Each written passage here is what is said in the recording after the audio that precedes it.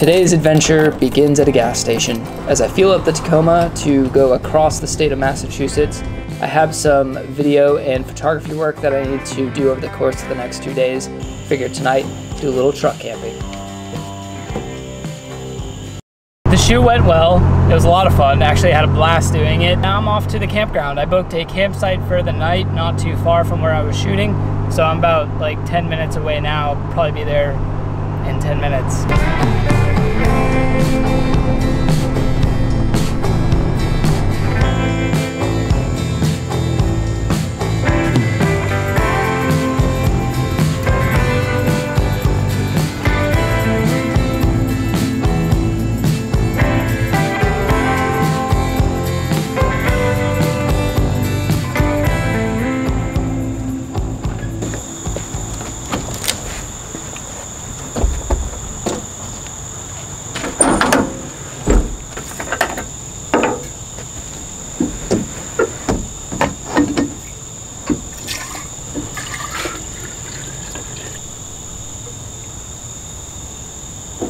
Oh, damn, I was thirsty.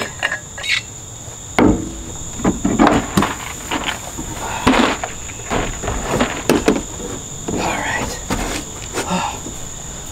Oh, it was a long day. Long day of traveling, long day of filming. I packed myself a sandwich and I didn't have a chance to eat it, so I'm gonna have a pre-dinner before I have dinner.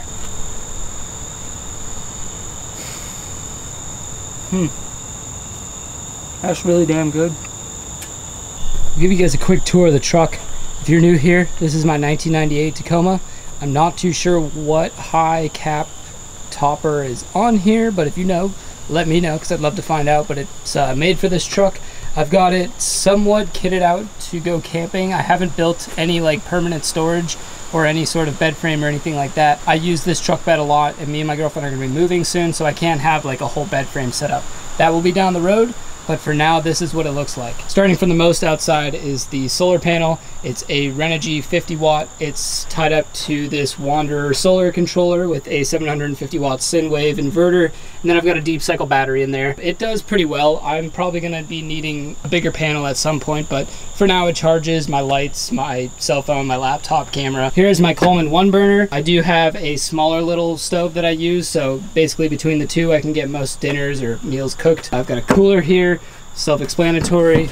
Got some food in there. Water, I didn't bring a whole lot this time. I mean, probably more than I need, but this thing will hold probably like 10 to 12 gallons of water. My bed, first thing I did was lay down this moving blanket just as a base layer, and then underneath that I have my yoga mat, followed by a piece of Reflectix, followed by an air mattress that I still need to put air into, my sleeping bag, and lastly, this blanket. The sleeping bag is honestly more for comfort to lay on top of. It's really hot. It's probably like, I don't know, 80 degrees right now and like 90% humidity. So I'm gonna probably sleep on top of that and just use the blanket. Outside of that, I've got some LEDs running around the top here that are tied directly into the inverter.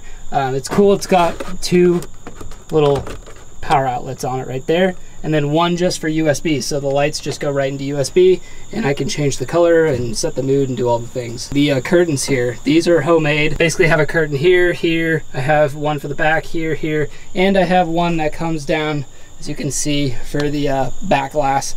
And then I basically, because I don't have a carpeted or lined topper, I had to use some like 3M sticky hooks to hold up the curtain rods. And then underneath that, I've got these spring clamps just holding them snug up against the topper so they don't hang down quite as much.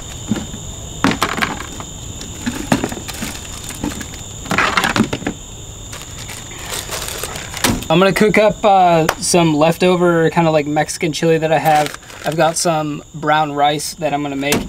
My idiot self forgot to bring a bigger pan. So I'm actually just gonna be cooking everything with this, unfortunately, which means I need to, well, only use one stove, no need for the second one. And I'm just gonna have to cook the rice first because that's gonna take the longest. And then we'll heat up the chili because it's already made. Should only take a few minutes to heat up.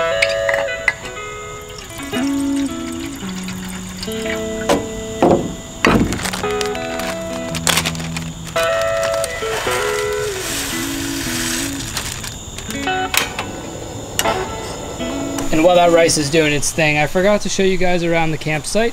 This is it. It's pretty straightforward, not a lot of privacy actually. The main road is right here. There's just no tree coverage or anything, but I'm kind of like tucked behind these trees here.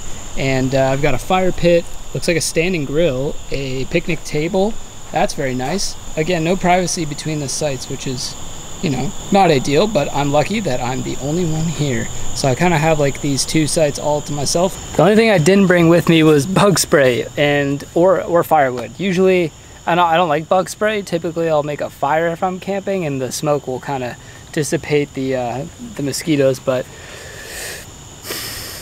just after I set the camera down, this wind kind of picked up, which has been lovely. All the mosquitoes have been kind of blown away temporarily. So I know we're supposed to get some pretty heavy rain tonight, which should be interesting. So we'll see how that goes and if I stay nice and dry in this cap tonight. I think the rice is just about done. I'm gonna go ahead and transfer it into this. This is beef, tomatoes, jalapenos, onions, and is green pepper. Yeah, that's the other thing. Seasoned with like turmeric, cayenne, salt, pepper, some other stuff. Oh, and most important is a bunch of cilantro.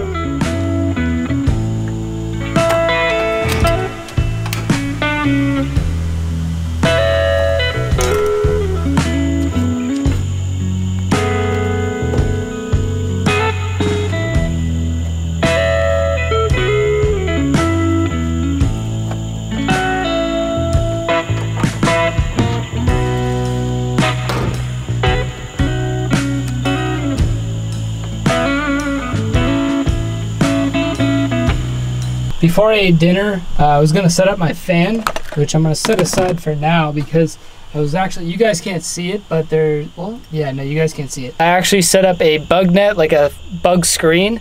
No, a bug net, that's a proper terminology. I just basically clamped it around the edge and I have the tailgate glass tilted up. So right now I've got both of my side windows open and then also this back one, and actually also this one over here is open.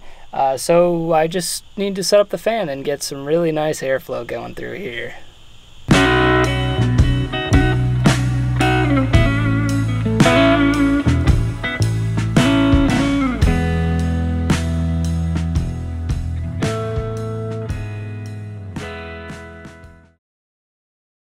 Good morning, folks. Yeah, it definitely rained quite a bit last night, but it sounded pretty nice out the topper. Everything's looking pretty A-okay out there this morning.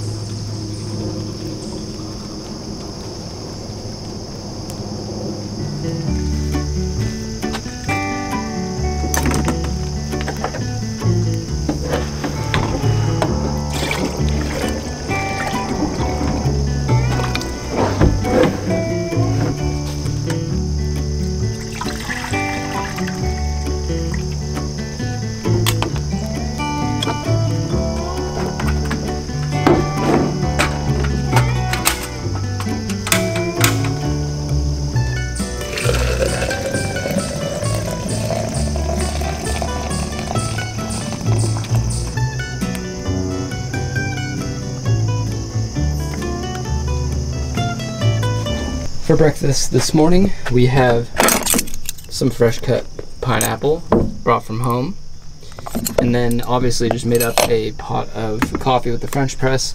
And then over here I've got some oatmeal sitting. Jenna actually recently taught me that once you pour the water, don't touch it, just let it sit and chill, and then it gets really like, it just gets to be perfect oatmeal. Yeah. After breakfast, I gotta go ahead and get the Tacoma all put away, get the solar put back in, clean up from breakfast, and then I gotta head over to work. I'm gonna be doing, not video today, but photography. I've got some product shots I need to do, so once I get over to the warehouse, I need to get my backdrop set up, my lighting, and then it's just product shots at that point, so pretty easy, but I'm looking forward to this breakfast, and then I gotta kind of hightail it out of here, get over to work, and then hopefully later on get this Tacoma back home.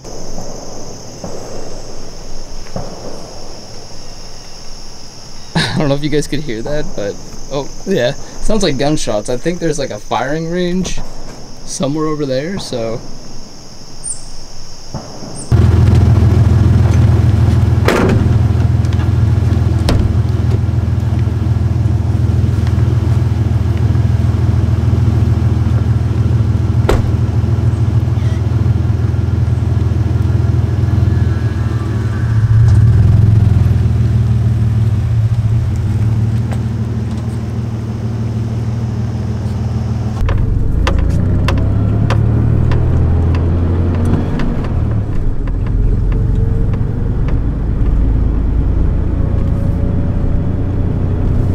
Almost booked one of these sites up here by the water, but looking at the water, it's just covered in like algae and green, so that makes me think that it would have been extremely buggy over here. Not to mention no one's camping over here for probably a reason. Well, on the way to work, some chill stuff happened and some not so chill stuff happened. The chill stuff that happened was I was able to charge up the new lights for work. The not so chill thing is my coffee spilled. And I think fortunately the floor mat saved most of it, but back in the taco, work is finished, all the photos were taken, video from yesterday is ready to be edited. Feel good, a lot of progress done, had a good night sleeping in the truck, so now I just gotta head on home and make it the like 3-hour drive back. I did not figure that I would be doing some mild off-roading on my way home. This is normally like a 40-mile-an-hour highway, and it was the first time I've ever seen like a state road sign that was spray painted and said drive at your own risk. Like, I'm not even on a back road, it's just a main road. Imagine if I was still daily driving the Prelude. This is the route I would take home, and I wouldn't have been able to take it. I would have had to go like probably 10 to 20 miles back to take a different route around. Wow. Good thing for the Tacoma.